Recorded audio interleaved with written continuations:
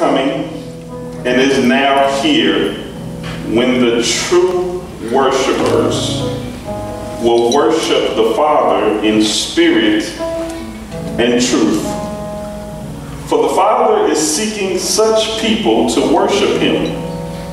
God is spirit, and those who worship him must worship in spirit and in truth. You can be seated. When you would just look up to heaven and say, God, shift my worship. Shift my worship. I want to tag today's message, true worship. And this is teaching, pure teaching on today.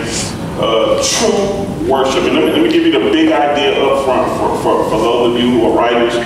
And you'll see that each week, the whole purpose is to shift the way that we view worship. The same way it was when we shifted the way that we view giving. It's the same concept today. So here's the big idea for this second installment, per se. Shift from seeing worship as a weekend experience to seeing worship as a daily lifestyle. So that's our goal this series. That's our target. That's our mark. That's the tangible place that we're trying to get to.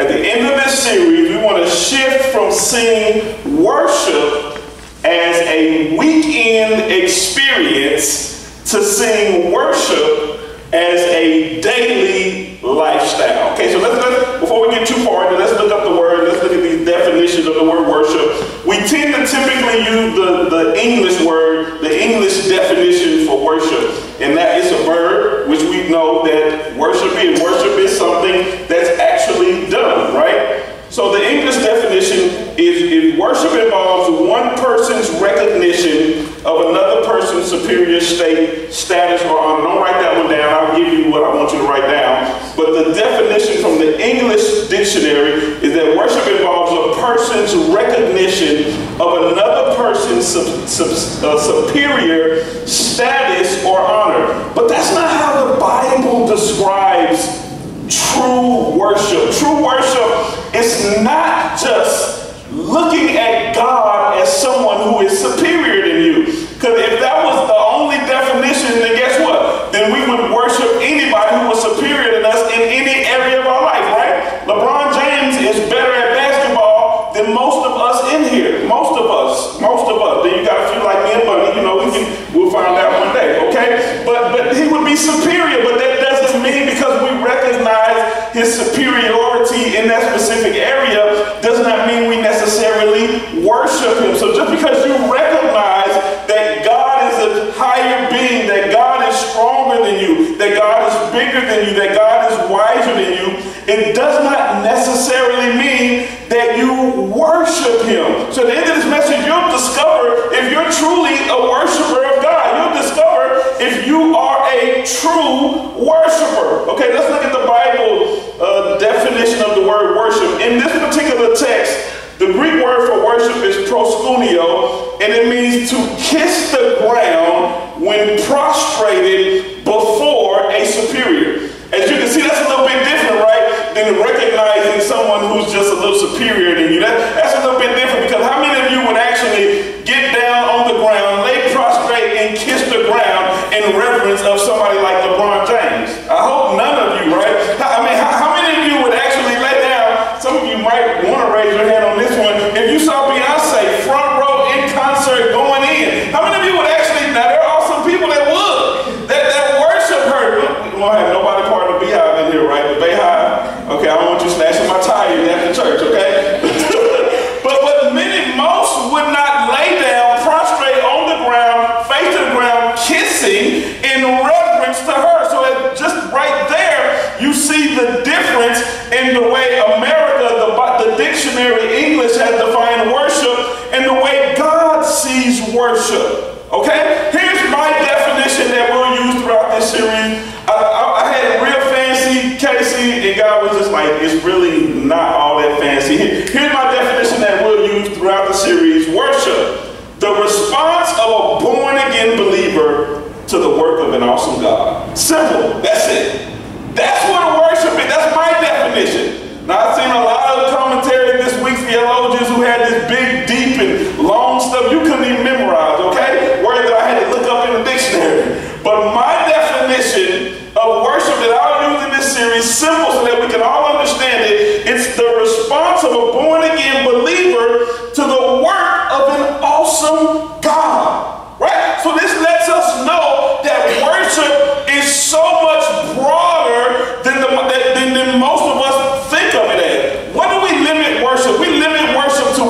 this 30-minute portion of our service. Right? That's what we typically think, Marvin, when we think of worship. We think about that part when Dana and April and Candy and Kiara and Kayla and all the different people, Faith and Faith, we think that when we hear the word worship, that's what we typically limit it to. That small portion of a group of people getting on the stage and leading us in song. While that's part of it, what I want us to shift to see is that worship is so much bigger than just songs. Worship is so much bigger. It's a lifestyle. It's something that we do every day. I don't know about you, but I believe, according to the definition I created, that every day we can somehow respond to how awesome God is. Yes. We can respond to how awesome He is by the way that we live. Yes. We can respond to how awesome He is by the way that we talk. We can respond to how awesome He is by the way that we think. We can respond to how awesome He is by the places that we go, by the music that we listen to, by what we watch. All of these things can be responses to how awesome we think God really is. Yeah. Amen? Yeah. Okay, I gotta work, okay. To see the end result as we want and to shift, the first thing we have to do, Nisha, is to see the error in our current thinking of worship, right? Because the only way that I'm gonna shift from A to point A to point B is if I feel like I really need to be at point B, right? But if I don't think, Rashad, that anything's wrong with point A, where I am, then I have no reason to shift. So first, I want to give you a couple things that tells us what worship is not, okay? Write it if you're some writers. Number one, worship is not about me. This is the biggest piece of information that we need to shift from seeing worship as a Sunday experience and shifting to seeing it something that should be part of our daily lifestyle. Repeat that after me. Worship is not about me. If truth be told, most of us in here came this morning with a desire to worship so that we could get something out of it. Agree? Raise your hand if the biggest part of you wanting to be at worship this morning was so that you could get something out of it. Oh my God, 3 people. You're lying like a mug. You got into worship. We get into worship when we feel burdened. Don't you want to worship? When you feel heavy, don't you want to worship? You're like, man, I just need to get in the presence of y'all. It was only the 5 people who raised their hand. That was the reason. That was the reason. A lot of times we want to get into worship so that we can get something from God. I need to lay my burdens down on the altar, God. I need to pour out your spirit. I need you to give me joy. I need you to give me some peace. Do we not feel like we can get those things from worship? And is that mostly the reason why we actually want to come to worship? And maybe there's just a few. Raise your hand if this morning the only sole reason you wanted to be at worship was so that you could tell God how good He was. You didn't care if you got nothing out of it or not. You just wanted to make sure God knew how good He was this morning. Raise your hand if that was your thought when you was driving on your way. 2 people out of everybody in here on their way, and I'm going to say they might be lying. I don't know. Okay? Casey, look at them and see if God give you a word of knowledge. Is she lying? Is she lying? Okay, tell me after church, all right? Not many people went to church this morning across this entire world saying, you know what? I don't care if I feel anything in worship today. That's good. I don't care if I leave here saying, Keisha, that I had an amazing experience with Dana. I don't think many people across this world came to worship and was like, the only thing I want to leave knowing is that during that 30 minutes, I was able to tell God how good He was in a corporate setting with my brothers and sisters. If that's all you got of it, most of you would leave this church and not come back. If you came to worship this morning for the first time and you were a first-time guest and worship was just like boring, like I didn't feel nothing. How many times have you went to a church and you was like, I didn't feel nothing during worship? Only one? Guess what? If you ever said that, then we need to shift. Yes. we need to shift. You need to shift. I need to shift. If I go to a church and I judge worship by how I feel when I leave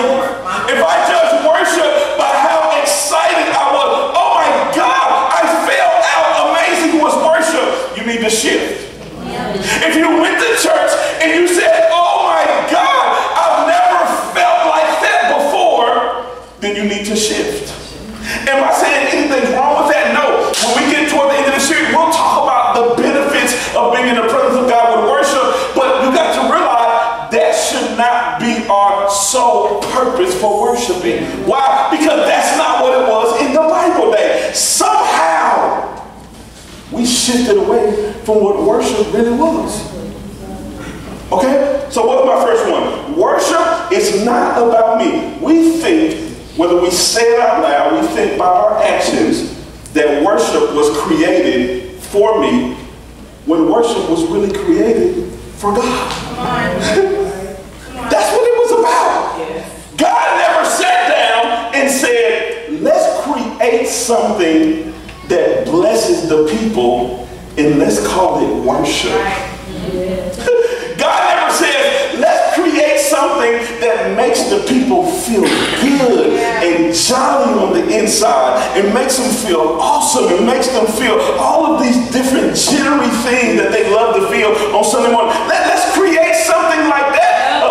The Trinity, the Holy Spirit, they didn't have a meeting one day at a conference table and said, let's create something that makes Adam and Eve feel good. Let's create something that makes Cain and Abel the grandchildren. Let's create something. What should we call it? Father, God, let's call it worship. That's a good word for it. Okay, let's create worship. And no, worship was all about God. At what point in the history of mankind did worship go from being about Him to being about us? Yeah. And it was about 2 years ago when God revealed this to me, but I never had preached on worship. It was like, we come to church just for what I can get out of it. It's all about me. It's all about, I don't know, y'all don't know that. Okay, Tupac back in the day. Okay, God is like, what happened? It's supposed to be all about me. That's what I thought. That's what I created it for. And then now you come in, you worshiping me, but the only reason you worshiping me is so you can get something, like I'm some type of sugar daddy, give you something and get something.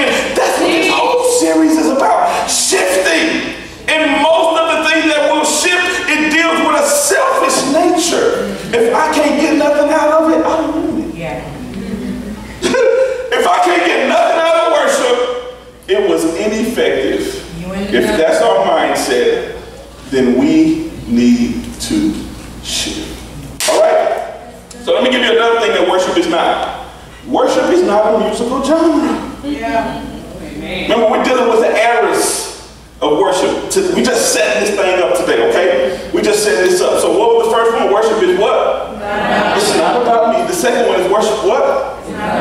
Worship is not a musical genre. This was almost funny to me. this part was almost funny to me because that's what America created. Yeah. America said worship is a genre. And some of you like, what do you mean it's not a genre? Yes, it's a genre. Yes, it is, because I went to the worship section at Best Buy and bought an album a couple weeks ago. So what do you mean it's not? The Bible says nothing about genres. That there was the hymn genre, the gospel, the black people music genre, and the white people music genre. What? When you really think about it, the biggest thing that divides the church, the two top things that make the church so segregated is race and worship. That's true. Race and worship. So you telling me God created worship to separate the body of Christ? Absolutely not. Why? Because we choose our churches mainly based on race and style of worship. God never created a style of worship. Do you think when we get to heaven, it's going to be like a buffet? Go anywhere, whatever you want, that's where you go. Go on the south side, it's going to be trap worship. You know, you like to move your head and bounce, so that's where, on the south side of heaven, that's where we're going to go. Or if you like the Caucasians and you like to snot it, then you go on the north side, okay? You go on the north side, that's the type of worship you want. Or if you just like hymns, you don't like that new stuff, you just want to sit there.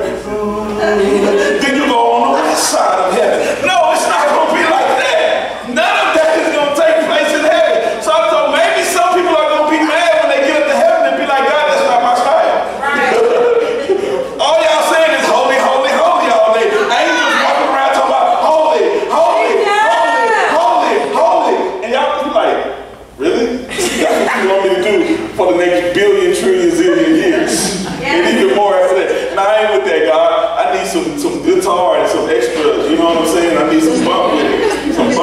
some church bump. Okay?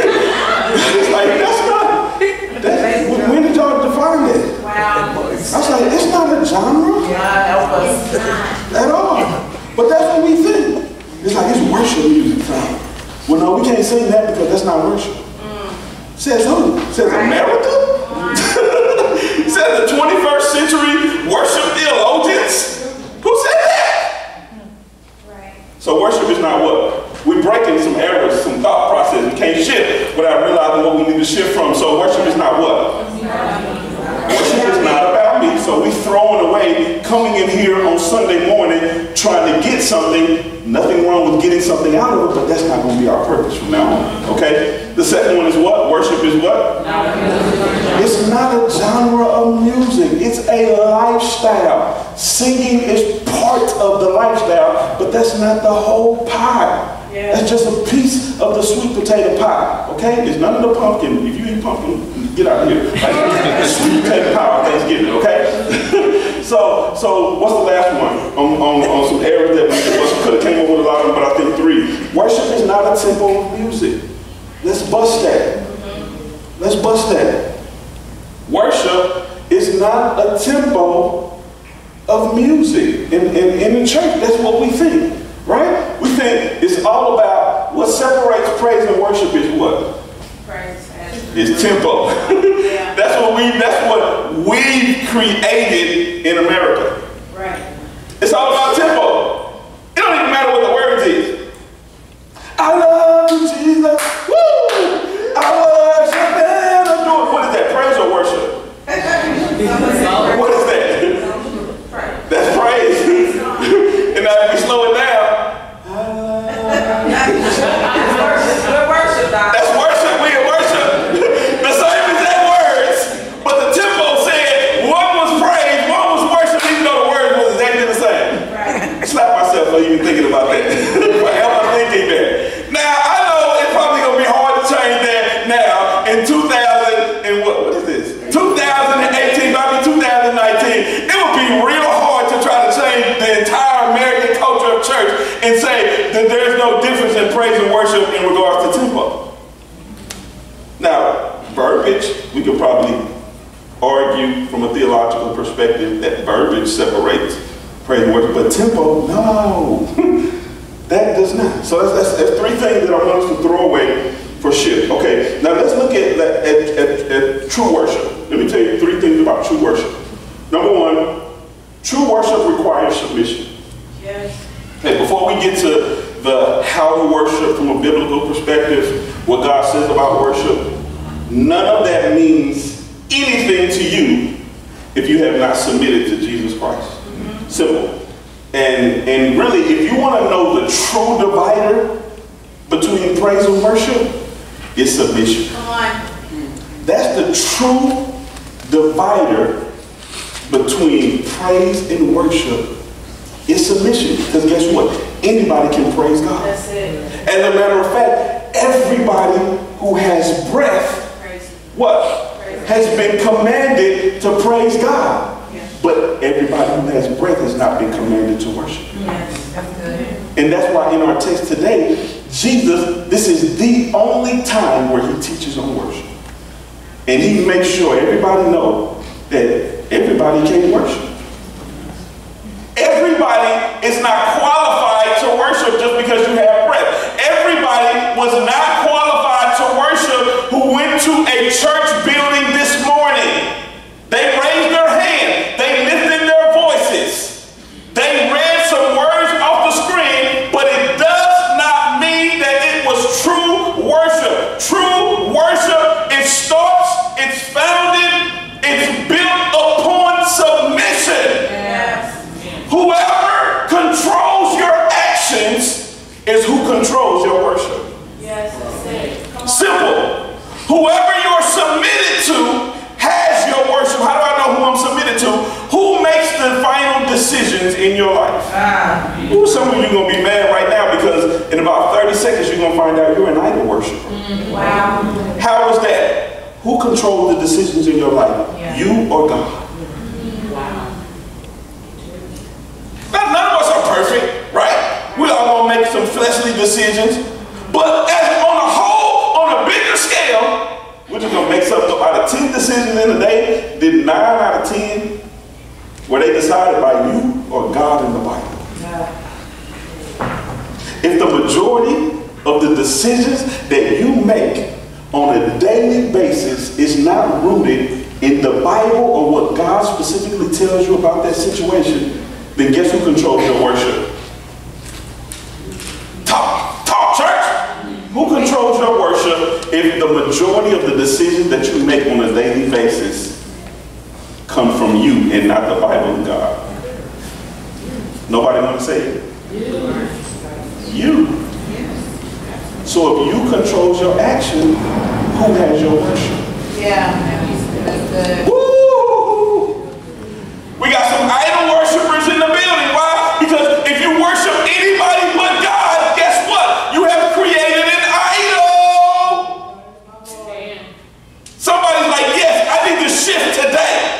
It starts with submission. It doesn't start with a song. It doesn't start at 10:30 when Dana and Kaylin them take the stage. But it starts when you wake up in the morning and you make a decision to submit my entire life to the ruling and agenda of Jesus Christ. Yeah. That's when you begin to worship.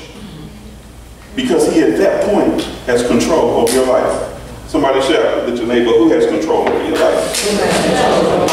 You have to be a submitter of God if you want to be a true worshiper of God. That's where it starts today. If you won't submit to Jesus Christ, the Bible and what he says, everything that I'll talk about today and for the next few weeks means nothing to you. All it will be is head knowledge. You have to submit. And guess what? There's different levels of submission. Yes. There's levels to submission. So if there's levels to submission, then guess what? There's levels of worship. So what does that mean? If I want to go to another level of worship, then what do I have to do? Go to another level of submission. Yes. Because there's one aspect of submission that makes you a believer in Jesus Christ. But then there's another level of submission that allows you to be trained, changed, and transformed by the renewing of your mind. Yes. It's different, right? Just because you haven't completely submitted every area of your life doesn't mean you're not saved, because you can be carnal. Even Paul talks about the carnal believer. What's the carnal believer? It's the person who has committed their life to Jesus Christ. They've accepted him, but then they have not completely submitted the different areas of their life. They live based on the flesh and not based on the Bible. So if you want to take your worship to another level, then you have to take your submission. And while we're dealing with that, we might as well talk about seasons. If you want to go to the next season of your life, according to God's plan, if you want to move forward, guess what? You have to go to another level of submission as well. Yes, sir. You can't shout your way into the next season of your life. You cannot dance your season into existence. Yes. You cannot speak in tongue your existence. You cannot spin around. You cannot walk around the wall 7 times. You can't walk around the chair 7 times and expect when you walk out the door that your next season is here. You cannot just quote the promises of God. It's going to come and be unlocked through submission. God has to know that you will follow me on the next level. Come on. Amen. Before he elevates you, before he takes you there, he has to know, do I have your submission? Mm-hmm. Do I have your heart? All that goes along with the submission. Do I have your heart? Do I have your mind? Do I have your soul? That's what this is about. Let's shift. And before we can shift the way we view worship, we got to shift the way we view submission. Because it's time. You can't worship without submission. So what's number 1? True worship what? Requires submission. Number 2, true worship is spiritual. So Jesus, he took a break at the well in this John chapter 4. And while he's sitting there, this woman comes up and she's getting some well. He asks her to get some drink. And she starts getting legal on him or whatever, like, hey, you're a Jew, yada, yada, yada. And then he starts throwing some theological stuff out there. Hey, if you knew who I was, then what? Then you'd be asking me for some living water. You would never have to thirst again. And she was like, shoot, if you got show me how to get this, so I ain't got to come back. She missed the whole thing. She was all in the flesh, right? She trying to figure out how she don't have to come back and get no water no more. She was like, Jesus, tell me how I can get this everlasting water. Tell me how I don't have to walk up here with this big old bucket on my head and filling this thing every day. Let me know. Give me something now, because I'm tired of it. And he's like, where's your husband? Come on. Go get your husband. Let's talk. I ain't got no husband. He gives her a word of knowledge about her life. Yeah, we know you had this many husbands, and the one you with now is not your husband. And then she said, oh, I perceive you're a prophet, because you got the gift of word of knowledge, so you must be a prophet. And then when she finds out that he's a preacher, she said, oh, let's talk about worship. You know what? Me and my fathers and them, we worship on this mountain, but you're a Jew and you worship over here, and God stops that real quick. Basically what he says is, you're going to have to shift the way you view worship. Woman. Yeah. That's what he does. He helps her shift. She thought that this was worship, where I am and what we do and what my fathers did. And Jesus said, no, that's not what it is. He said, what our main text is, God in the Spirit. You got to worship him in spirit, and you got to worship him in truth. Point number 2, true worship is spiritual. That's what he said. Man, I promise this is one of the most difficult scriptures in the text for me personally to fully grasp it. So I can give you my understanding of what I have of it right now. First part of that, what's the spirit part? 1, you got to be spiritually alive. You cannot worship God in the Spirit if you have not accepted him as your personal Lord and Savior. Why is that? Because you have not accepted him, you do not have the Spirit of God. An unbeliever cannot worship God truly. If you have not made Jesus the Lord of your life, if you have not confessed, God, I confess that you're my Lord and Savior. I confess that you came down from heaven, you died on the cross, you went into the grave, you rose up, I make you Lord of my life. I confess, I believe in Jesus' name, I'm saved. Right? If you have not did that, you cannot be a true worshiper of Jesus Christ. Why? Because he says we have to worship in the Spirit. And how can you worship in the Spirit if you don't even have the Spirit? What's the first thing I have to do? Is I have to submit my spirit, which is accepting Jesus Christ. Before you do anything, it's your soul that matters. It does not matter if on the last series you accepted the 90-day giving challenge. It does not matter if at the end of this, when we go back into worship, you just think about praising him. But if you have not given your life to Christ, none of that matters. Come on, sir. It means nothing. It's your worship. What you consider worship is not even hitting. Yeah. It's not even getting past this ceiling. Because God is saying that you don't have the privilege to worship. My Lord. Wow. Your worship has to be covered in the blood. And if you have not accepted me, you are not covered in the blood. Your worship has to fly on the wings of the Holy Spirit, and it can't if you don't have the Holy Spirit. That's good. So at the end of worship, when we finish this last portion of the message of worship, if you have not accepted Jesus Christ, that's where you have to start. Yeah. Because I know your heart has been touched now. I want to be a true worshiper. It's going to have to start with personally accepting Jesus Christ and also submitting your will unto his will. So somebody in here, you may say, I've accepted Jesus Christ, but if truth be told right now, he does not have your will.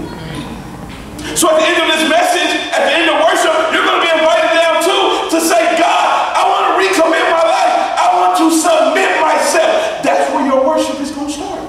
And why would you leave here the same way you came? When you know God can do a transforming work starting today at the altar. Okay? So what was number 1 about true worship? True worship requires submission. Number 2 was what? Number 3, true worship is centered in truth. Jesus told this woman at the well, this is not about where you worship at and how you worship and how your fathers worship. He says you got to do it in spirit and you have to do it in truth. What's the truth aspect? I got 3 things about truth. True heart. True heart. Your heart has to be pure. Your heart has to be pure. Your motive has to be pure. This is part of our shift as well. Why are you shifting? Why are you worshiping? That's part of the shift. Are you worshiping just so you can get something out of it? Are you worshiping only so that you can be relieved from your burdens in life? Are you worshiping only so that you can get this good feeling where you can say, woohoo, buddy, I ain't never felt like this before. Oh my God.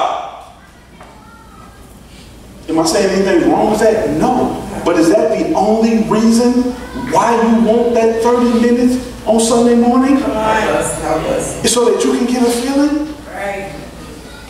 That's not true. And I remember when we used to do tracks, the worship, was the worship a little different when we used to have tracks? Yeah. Huh? Why? Track girl. Because we didn't understand what worship was. Our heart wasn't, we didn't understand it. No, I don't fault us for not understanding. Why? Because America has taught us that our feeling controls our worship experience. Then all of a sudden we got music, and we got the keyboard, the 2 keyboards, the guitar, and all this, and now all of a sudden worship is good. Make you want to run and all that stuff, but God is like, I need you to shift from that. I need you to shift from that. Why? One of the things that he told her, and I really should have put this under spirit, because he said God is a spirit. And when he said that, what he was dispelling, so you can really kind of put this note under the one before, what he was dispelling the fact that she said, we worship over here, but y'all worship over here, so who's right? Right. But God, that's why Jesus said God is a spirit, which means what? God is not tied down to a specific location. Right. He's not tied down to a specific location. Why? He's omnipresent. Yes, sir. He's everywhere. You can worship God and run around in here with a full band and 19 singers the same way you can at home with no music. Amen. Do you know that every time Jesus was worshipped in the gospel, there was never music present? Come on. Amen. Truth, spirit and truth. Somebody shout spirit and truth. Spirit and truth. Oh my God, I'm finna shift. We finna shift the way we worship. We finna shift the way we worship. That means that when the keyboard don't show up and the drummer don't show up, we still gonna run around the church. That means we gotta go back to track. We still gonna, we gotta go a cappella. Why? Because it's in spirit and in truth. Yes, that's good. God is everywhere. Thank you, Father. Rashad, you can worship God at home. Yes, sir. Some of my most memorable worship experiences have been in cars. At lunch. On the way to work. About to wreck out. And you talk, I come here, we're going to talk about corporate worship, but that's not where we're limited. Why? Because God is a spirit. Yes, and we worship him in spirit. It's not just tied to this building. Acts said that God is Holy Spirit. He does not abide or live in a temple or house made with hands. Now he visits, but he don't live here. He don't live in this warehouse. Yeah. He just come and visit us. When we lift our hands in the sanctuary, when we enter into his gates with thanksgiving and enter his courts with praise, then his spirit shows up. But he don't live here. Why? He's everywhere. Yes. He at my house. Yes. He in my car. Wherever he is, I can worship him. And where is that? That's everywhere because he's omnipresent. Yes, sir. Okay? So the truth part, we got to have the true heart. Our motives have to be pure. That's part of our shift. That's where we got to get here. Because I know God is up there like, oh my God. Again, he's worshiping me so he can get something. Oh my God. Jesus, please, somebody teach this boy what worship is. If they can start preaching about they haters and all this other stuff, can somebody teach some people how to worship? Because if we teach about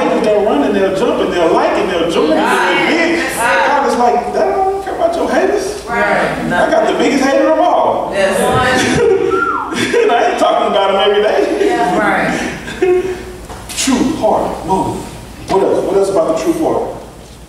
So we not only worshiping centered in truth, not only means true heart, but it means according to the truth. Yes. Okay? There's a way to worship God. And it's in the Bible. And we'll talk about that. But true worship is in according to the Bible, according to the truth. We got some foolish stuff going on today. We got people worshiping with snakes. And all that kind of stuff. You ain't never seen that? All you gotta do is Google it. Go to YouTube. People worshiping with snakes, people drinking poisons, and I'm filled with the Holy Ghost and doing what Paul did and getting bit by a poisonous snake and saying, God is going to do it. And that's part of worship. No. But you know what? It's sincere, but it ain't true. It's false, it's ignorant, and it's not biblical. Yes. So the way we worship has to be biblical. Yes. That's why you need to be here for the next few weeks so we can find out what the Bible says about it. So we not only have a true heart, it not only has to be according to truth. Praise team, come up, get ready. It not only has to be according to truth, but it has to be directed to the truth. What does that mean? What did Jesus say that he was in John? I believe it's chapter 14. He says that I am the what? Bible scholars. I am the way, the what? The truth, and the life. So we can't disconnect Jesus from that verse in John 4. Why? Because he says we worship him in spirit and in truth, and then comes back a couple chapters later and says, I am truth. All worship has to be centered in Jesus Christ. Again, it's tied back to, it's not about me. It's about Christ. It has to be to Jesus Christ. There's no way to get to the Father but who? But what? But through Jesus Christ. Yes. That's our true worship. So what is our big idea for this month, y'all? Those who run down. What is it? Shift from seeing worship as a what? As a weekend experience to what? To a daily lifestyle of worship. What did I say our definition for worship was? Our response to what? Our response of a born again believer to what? To the work of an awesome God. So we're going to finish this worship set that they started on today. Phoenix, cut our lights off. Everybody stand. Everybody stand. Lights back in that worship mode. And we're going to wrestle. Remember, this you can't just shift overnight. So this is about to be a wrestling match between what God desires us via worship and what we've always had our mindset. Go ahead, come on, play. So we had a wrestling match because I'm gonna be worshiping God, and I'm gonna tell him how great he is, how awesome he is, and I'm gonna sing to him, and at the same time I'm gonna be looking for a feeling, and I'm gonna be looking for an experience, and I'm gonna try to gauge how good this worship part was of this series, of this portion of service, based on how I feel when we're done. But the fight part comes in that I'm not looking for a feeling. I'm not trying to gauge or measure how great this worship experience is, because as long as I tell God how good he is, as long as I know that I'm worshiping him in submission, that I'm a born again believer, and as long as I know that I'm doing this for him, then I know that worship was amazing. What will happen if next week 50 people come with the mindset that I just want to tell God how good he is? I don't care if I feel something. I don't care if I run around the church. I don't care about all that stuff America told us what good worship was. But if I come in here and all I'm thinking about is how good he is and how I want to tell him, guess what? We'll run around like we never ran around. Yes. We'll shout like we never shouted. Yes. We'll receive like we never received, because now God is saying, they're doing this for me. Guess what? It's yours. Everything you need is yours. The peace is yours. The joy is yours. Because you're not just worshiping me because you want something, but you're worshiping me because of who I am. So guess what? Here, it's yours. It's yours.